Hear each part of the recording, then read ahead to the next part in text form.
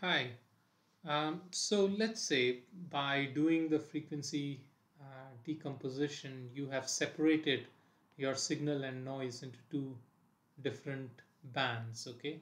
Frequency bands. Oops. So this is your noise here, and this is your signal here. And what you want to do is you want to cut this noise off, you want to remove this noise while keeping the signal. Now, how is a system going to do this kind of a thing, right? So, of course, one of the things that we noted was this is at a different frequency. So, this axis is omega. So, the noise is at a different frequency compared to the signal. And we could use this property and build a circuit, let's say a circuit, okay, which takes an input and which gives an output. So that's V out and that's V input. But the gain of this system, of this filter, let's call it, is such that the gain is almost 1 or high in this frequency band, in this frequency band, while it is almost 0 or very low in this frequency band, right? So if the gain is very high in this frequency band, what will happen to the signal?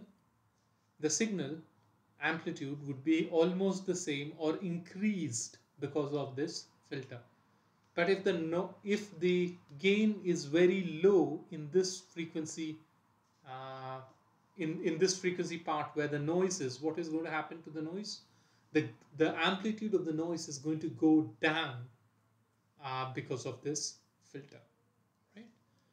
So another way to think about this is that let's say the gain of the filter is G, okay, and this G is a function of omega, okay.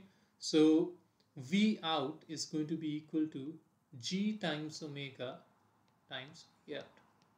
So depending on whatever frequency V in has, the gain would change, and that would be multiplied uh, to give you the V out, right? So this is not V out but V in.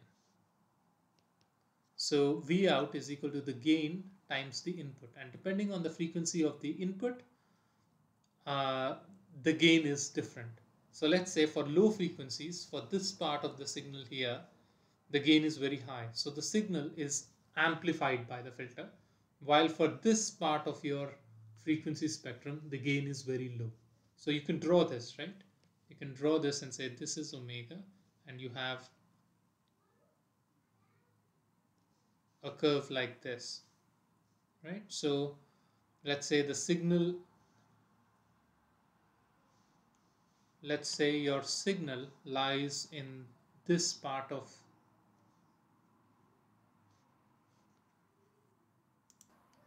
so your signal lies in this part of the frequency spectrum, and here the gain is quite high, so your signal is passed through. And if your noise lies in this part of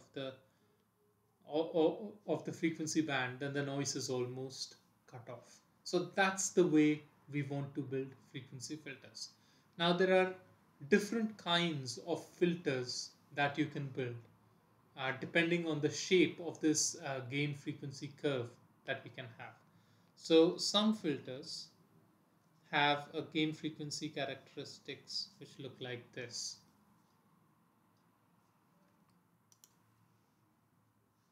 These filters are called low pass filters. Okay, the reason these filters are called low pass filters